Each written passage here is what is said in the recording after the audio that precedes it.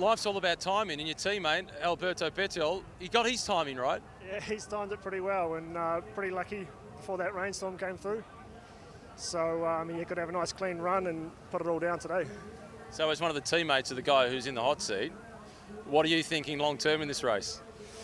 Well, that's thinking long term. I was thinking starting today, the time he's put down, and we could be having to support him all week. We're going to see how things shake up over the next few days, but he's obviously turned up with some good form, so we'll get right behind him.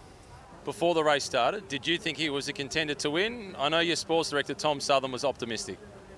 Yeah, I mean, I've been a teammate of Betty's for a few years now, and he's one of these guys, I've met at what time of year it is, he'll just turn up, and you never know what you get from him, but he can always turn it on. Good luck. Yeah, thanks. Thanks, guys.